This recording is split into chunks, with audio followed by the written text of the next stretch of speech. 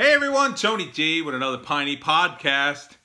I wish I had some good news for you, Pineys, but it's pretty much the same.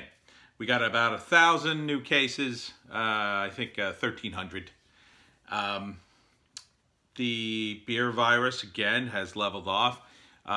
Again, it's probably less cases because we're doing more testing. Phil came out today and said, oh, don't worry, gyms and barbershops and salons and whatnot, I see them opening in weeks, not months. Ha! See, everybody, it's all going to be okay. Weeks? Weeks?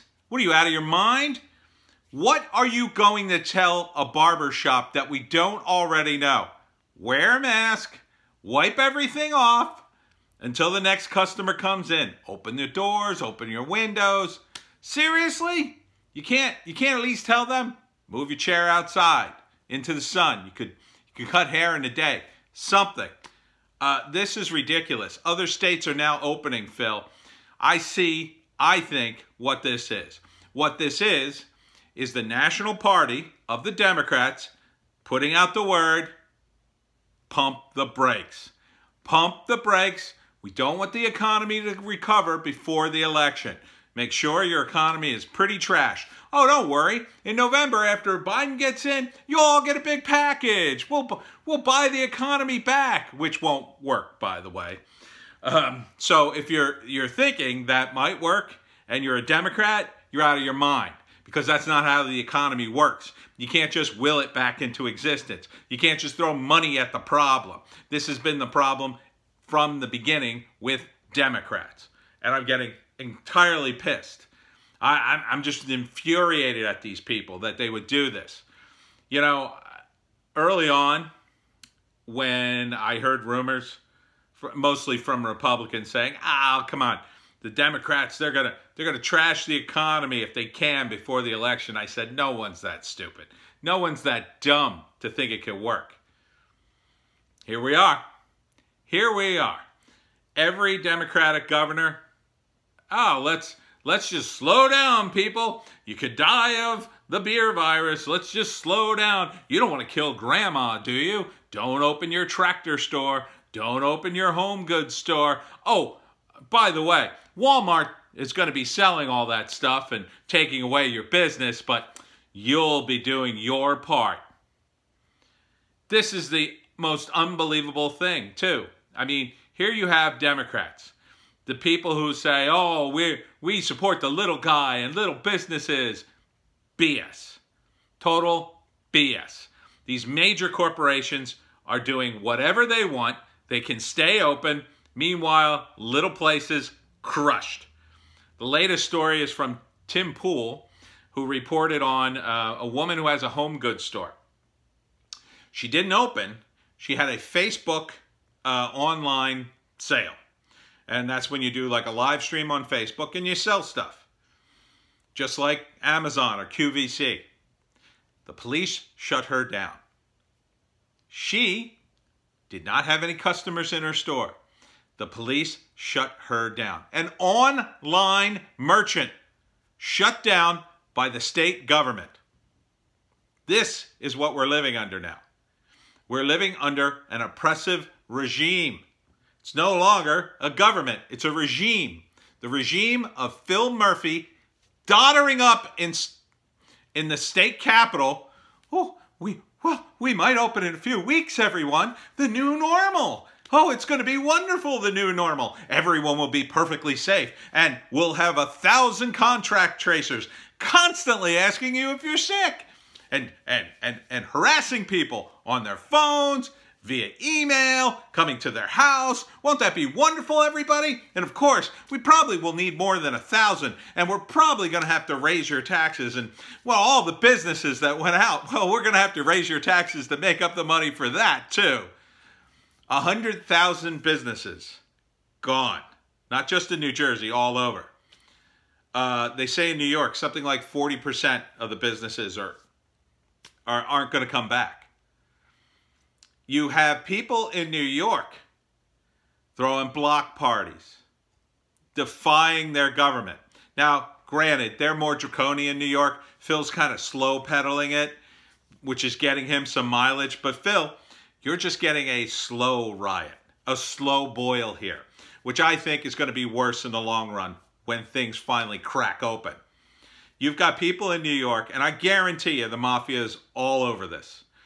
First, they open a little bar, a little secret bar. Yeah, people come in for a few beers, no big deal. It's just 20 people. Then it turns into 100. Then word gets out, it turns into 250. And then some local mob guys come over and say, hey, you know, the police want to shut you down, but we'll keep you open. And in fact, we got tons of beer here. We can make some real money. Next thing you know, they're in business. And they got 1,000 people in an illegal bar, just like Prohibition. Oh, and the next thing you know, there's also some drugs and some hookers and all kinds of illegal gambling going on. Isn't that wonderful, Phil? Isn't that wonderful? Is that what you want for the Garden State as well? Because I'm sure that's exactly what's happening in New York right now. People have had it. They're going to throw you out on your ear.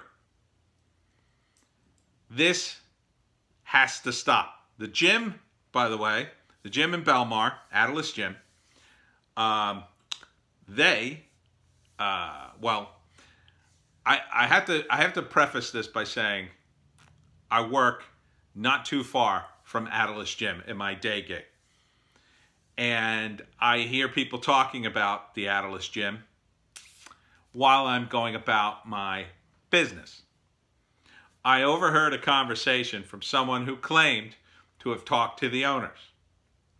So this is just hearsay, but according to the rumor, someone broke into Atlas Gym, took all the toilet paper, stuffed up all the toilets, and flushed them so the toilets would overflow and the health department could come in and shut them down. Now, the person telling the story believed it. I don't know if I believed it. Maybe the guys at Atlas didn't want to be seen backing down in front of the cops and sabotage it themselves. Who knows? I don't think so, though. I think there was a concerted effort to shut that place down. But it ain't going to work. It ain't going to work at all. There's already a Pilates studio that's vowing to open. Pilates! A group of Karens. They're mad. And they want to do their Pilates, Phil. And they're going to do them. And you are done. You are done politically forever. When the data comes out about this and how wrong you were and how you ruined people's businesses and lives just so you and the National Party could get a little leverage against Trump. You're going to lose, by the way. Tim Pool has another video about that as well. I'll talk about that in another video. Because after this, you know, I used to, back in the day, when I voted Democrat. And then I became more of an independent. Started voting for independent, but my default would be Democrat for, like, you know, the little positions underneath that I didn't even know the people. Then I became a libertarian, and then it was all about being libertarian. And sometimes as libertarians, we don't have enough people to run, so, you know, we're not running people for, like, school board a lot of times or things like that. So a lot of those would be empty.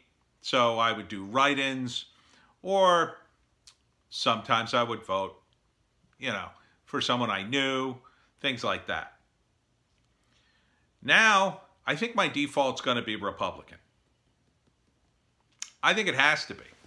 Because I think the National Party has to be severely punished. It has to be punished beyond just losing in 2020. They have to have the defeat that Labour did in the UK. It's the only solution. And by the way, the defeat for Labour in the UK hasn't changed Labour much at all. So I wouldn't expect the Democratic Party to turn around. But I think if you want a shot at it, that's the only way. I think what really needs to happen now, I think the Democratic Party's done. I think we have to start new. there has to be a new party for the left, for the moderate Democrat. I think we really need to split the Republican Party, or maybe have the Libertarian versus Republicans. And, you know, put all the lefties in the Socialist Party, and they'll probably have like one guy somewhere in California, in a California district, until, you know, they spiral into nothing. That's where we're headed. Because this, Phil, you're following New York, you're following the models for New York and California. We can see it. I can see it, certainly. Cuomo is presiding over an absolute fiasco. He moved recovering beer virus patients into these nursing homes, and he's getting creamed. He's getting creamed. And all the appearances on CNN with his brother isn't going to help his career. By the time this is over, the data will be clear. The sunlight, the heat, broke this thing. Understand the models that we had coming into it. The models were saying millions of people dead. We don't even have 100,000 people in the United States dead. Now, the numbers are high in the New York, New Jersey region, and those numbers are sad. Let's be real.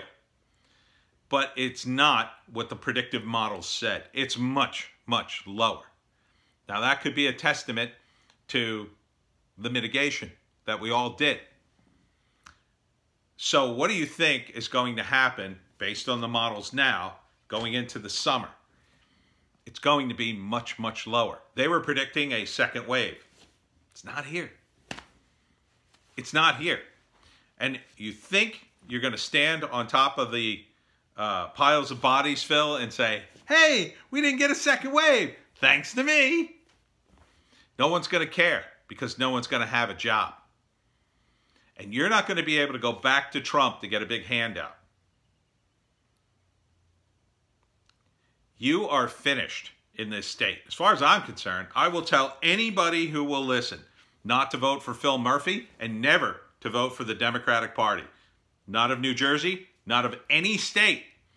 Tim Pool, by the way, lives in South Jersey, not too far from me. He's decided that he's not going to build his business here because of the recent events of the past few weeks.